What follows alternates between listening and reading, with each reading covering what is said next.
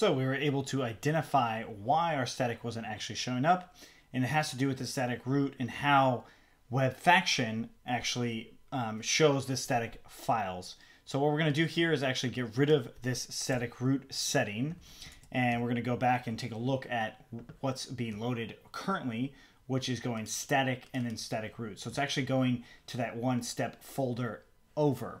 And that's because of how we actually set up the settings in general. So if we take a look at our website, we see that static itself is being served there. So the root of that file is being served there. So we're going to actually add another folder here, and we're going to call it media. And then inside of here, we want it to be static as well and static only.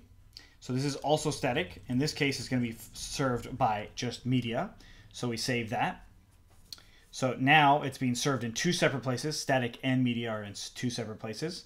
So we want to actually update this media static, and we just called it media, even though I should have probably called it MVP land media. So I'm gonna just try that one more time, create a new application, and I'll call it MVP land media. Just in case if you use a different project or something, you don't want to get it too confusing. So let's be smart about it from the get-go. So media. And now I'm going to save that. All right, so now we have media and static served separately, and then we go into our media itself. So MVP land static works, and now I'm going to change this to MVP land media.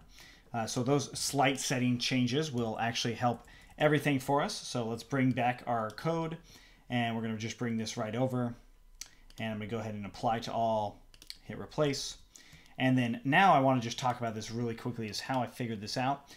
Now, first of all, if it's not being loaded from the static itself, this is because, well, it would have made me think, okay, there's something with this setting right here. And it's likely going to happen. Sometimes it'll happen exactly like it did, and sometimes it won't. And I knew that that last folder here was actually static root, right? So I actually added an additional folder there. But something like this, you could learn from experience by doing it.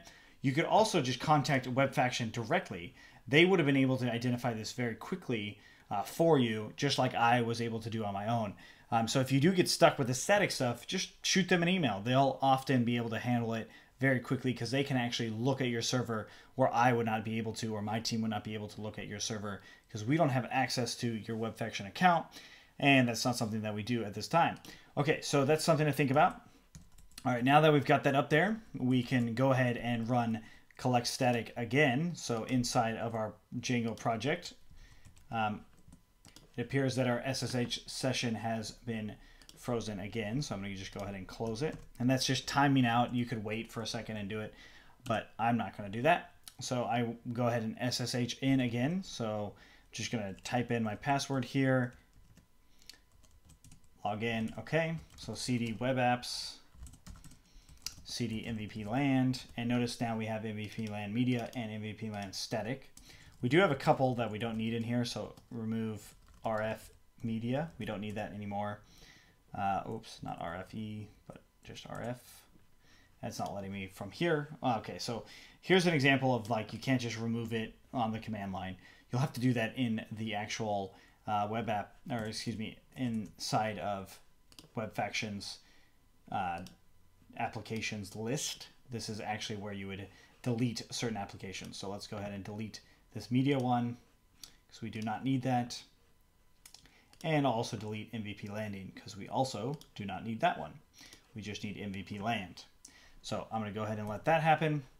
All right, so now that that's working, we're going to go now into MVP land again, and we're going to change into the source, and we'll do Python 2.7 manage.py collect static.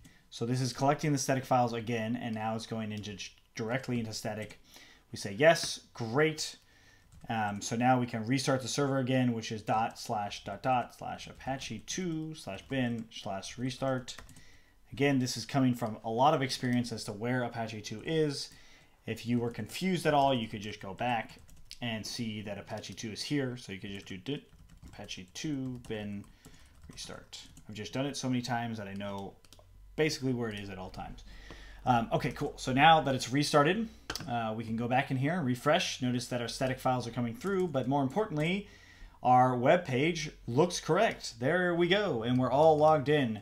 So if I log out and go to the home page, boom, we now have our site up and running.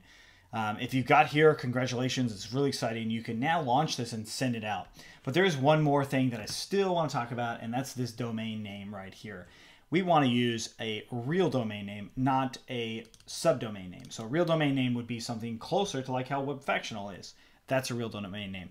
Subdomain name is CFE deploy. So we would want our site on something like maybe like mvplanding.com or Programming for Entrepreneurs or trydjango.com. We could put it everywhere at this point. So this actually works now.